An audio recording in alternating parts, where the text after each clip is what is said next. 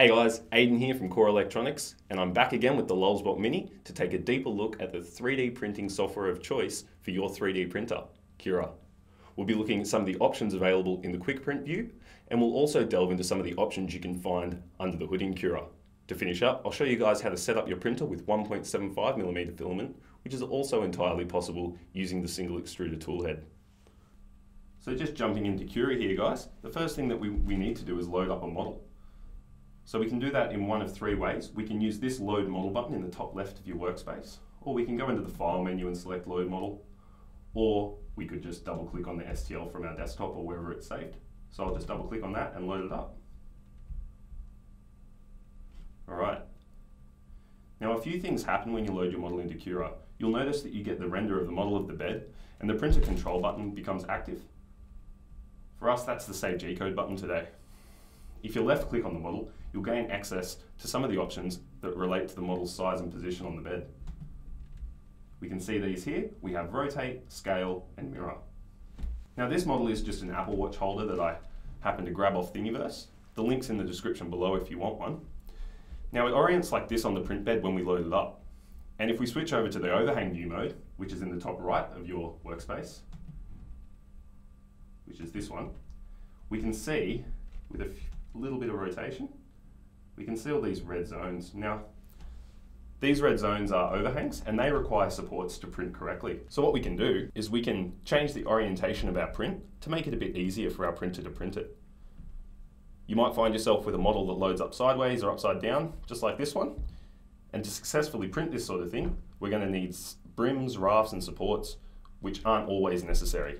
So we're going to do a few quick adjustments just to reduce the amount of supports we're going to need. Now for us today, rotation is going to play a big part in getting our print to print successfully. So in Cura, you can just hold right click and move your mouse around to rotate the view. You can also rotate the print model. So if we click on the rotate button, we get a couple of options. We've got lay flat here, which will essentially just drop it and touch it to the bed. So it doesn't do a whole lot for us right now. But what we can do is select the axes that we want to rotate it on. So for us today, we're going to use that yellow axis here. And we're just going to drag it around by about 90 degrees. And then it'll just drop down to the bed like that. Now you can see overhangs, there aren't a lot. So those red parts that are just touching the bed, they're not too bad. And if we needed, we can print some supports just to help out print these little overhangs here. So that's a good way to do it. You can also click that lay flat button if you do get it onto the print bed and you just want to make sure that it's flush against it. I'll just go over scaling and mirroring. So scaling, you've got obviously this option here, which is just maximizes the dimensions of your model. So you can print as big as you want, which is that, or you can just reset it. And you also have a uniform scale. So you can scale, say if we scale by 1.2 in the x-axis, it uniformly scales it, or you can go ahead and turn that off with this lock button down the bottom.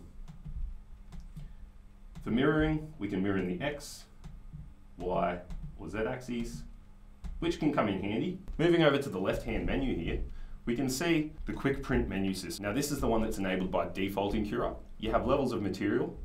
So in here we've got first run, beginner, intermediate, advanced, expert, and all. It's always good to just use all. Once you start to know your filaments, you know that it'll be there. And obviously in the material box, you've just got a big list of material. We've got 3 profiles for most of our filaments here. So usually we're printing with ABS, so I'll select that and I'll just show you the 3 different quick print profiles. So a standard profile, a high speed profile, and a high detail profile. Now these profiles usually just define the layer heights and the speed at which the print prints. Bear in mind that with 3D printing, you've usually got to balance time and quality. So this is a perfect example of that. If you want a fast print, it's not going to look as good as a high detail print. So that's something to bear in mind when you're selecting your profile. Maybe with like a rapid prototyping solution, you'd go with a high speed solution. But if you were printing, say, a high quality model that you wanted to have on display or something, you'd probably opt for the high detail one. Now below that, we have 2 more options. We have print support structures, which we were talking about before, and print brim. So what I'm going to do is just talk you through those 2. Print support structures, like we said before, it'll enable us to print extra plastic that will be removable at the end of the print that will support these parts that might be a bit tricky for a FDM printer to print. Now support structures help to support those overhangs, and like I said, you can just remove them either with like an X-Acto blade, or you can sometimes just pull them out when the print's done. Brims Now brims are extra skirt, so remember the skirt went down in our last video and it went down around the outside just to purge some of the inaccuracies out of the filament. Well, a brim is essentially extra skirts that print and connect up to the base of your model, and by doing that you increase the surface area that's touching the bed plate. Sometimes when you're printing things, they might have a really tiny surface area touching the plate. This model doesn't, but you'll see in the future that there will be some like that. And what can happen is you can get those parts just falling off the print bed. Like the PEI is great, but when there's no surface area to hold onto, it can be really tricky. So brims can help you out there, and at the end of the print, you can essentially just pull them straight off. Now the quick print profiles that we're just looking at are great for the most part, but if you learn some of the more complicated concepts in 3D printing, you're going to start wanting to change some of the other settings. To get to those settings in Cura, what we do is just head over to the Expert menu here. We click that one and drop down to Switch Full Settings. Now we get this little thing here, Profile Copy. So I'm on the standard profile. It's going to copy all those settings across from a standard profile into my full settings, which is a good template to work from. So we'll go ahead and do that. Now we've got 4 tabs up the top here. We've got Basic Settings, Advanced Settings, Plugins, and Start and End G-code. So you can actually read the G-code as it would go through it. We're going to just focus on some of these basic settings today, including infill percent and filament size and flow rate. We'll get into a few of the other settings in a later video, but for right now, these are the ones that you're probably going to want to change and experiment with just to see how it affects your print. First off, we're going to look at this option here. We've got fill density. And now with Cura, it's really good. If you mouse over any of these boxes, it'll give you a great description of what this tooltip does. So let's just go over fill density. This controls how densely filled the insides of your print will be. So for a solid part, use 100%, or an empty part, use 0%. A value around 20% is usually enough. So by default, we've got 20% there. I've got a model that I printed here. And what we did here, we printed this side of it with about a 20% infill, and it's super rigid and sturdy. On the other side, which was the bottom half of this jaw, we actually printed this at 5%, and you can really feel it. It's almost a bit bendy. It's printed with ABS, but it's a bit bendy, and it still feels quite sturdy, but it came up really nicely too. So we slowed the flow rate down on that one, but we'll get into that in a second. So yeah, our tips for this is, if you're going to be printing something that's going to get used a lot in rugged environments, higher percentages are obviously better. The less air, the better. It's going to last longer and such. But sometimes you're printing something big like this T-Rex head, and if you are printing something this big, it's going to use a lot of filament, and dropping that infill percentage can actually save you a bit of filament, so it's worth taking a look at. Even just experimenting around with some test prints and seeing what the effect of that on your print is would be worthwhile. And you've got a couple of other settings here which are pretty self-explanatory.